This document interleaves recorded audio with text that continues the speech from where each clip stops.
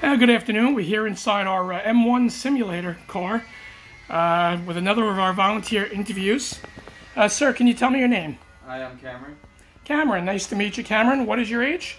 I'm 20 years old. 20 years old, and what town are you from? Hampton Bays. Hampton Bays, you had quite a ride. Oh, absolutely, but it's worth it. Oh, great. I'm glad you think so. Cameron, what do you do for a living? Well, I work at Oyster currently, delivering parts, and I clean the shop. Fantastic. That's great. And how long have you been a part of the Oyster Bay Railroad Museum? I only joined recently in like May when my friend brought me out here, like with my skills set. He said, you know, you'd be great to come out here. What is your skill set? Well, I'm very good at wire wheeling and like restorationist kind of stuff, preservationist kind of stuff. So basically cleaning and prepping parts so that yeah, basically they don't rust away.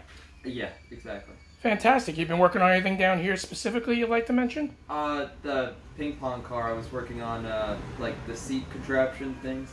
Okay. I wouldn't know the exact name for it, but somebody here probably would. But I noticed that they were sitting out and about and nobody was really taking care of them. And I was like, okay, well, I'll come here next weekend and, you know, bring my wire wheel and we'll take care of them. And that's just what I've been doing ever since. Sounds like a pretty important job.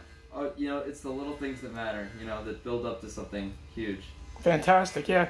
Well, that's very important because actually those seat brackets support the seats, and if we lost those, we could never replace them. Oh, so you are definitely doing an important job.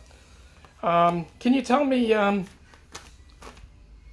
what made you decide to join the Railroad Museum? When you came down here, what made you say, you know what, I want to be a part of all this? Well, I'm a member of the Twin Forks NRHS. Okay. And I was doing a lot of work out there too.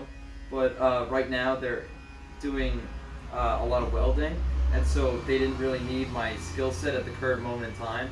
And so I was like, you know, itching to restore some railroad equipment. And like I said, my friend brought me out here to show me what it was all about. I was like, oh, I'd love to come out here and help out. And so that's what I've been doing, you know, while Twin Forks is finishing their welding project. And they'll give me a call if they ever need me too. But like, just love to restore railroad equipment, essentially. So dividing your time for a common cause. Exactly, yeah. That's fantastic. And if you were going to tell somebody off the street, let's say maybe they like trains or maybe they have no interest in trains whatsoever, and you were to tell them why you feel they should get involved with this, why they should come down here on a Saturday and work their heart out, what would be the reason you would give them for doing that? Well, personally, I think it's fun. I mean, you come here, you laugh with people, you have a skill set, you're contributing to like a common goal that everybody has, and after a while they become like family. Like, that's with anything. Like, I was in Scouts before this and I aged out, I got Eagle Scout, and so I was looking for somewhere else to, like, you know, group up with people and have like a family feel. And railroading community, everybody knows everybody essentially, and that's why it's a really good, you know, thing. You get that sense of family here. Especially, even if you're not interested in trains, you know, you still get that feeling when you're here. So the camaraderie and the friendships you create. Yeah, exactly. The stories and like the laughing, you know, it's just, it's a good community feel, essentially. Very comfortable. Yeah, exactly, exactly.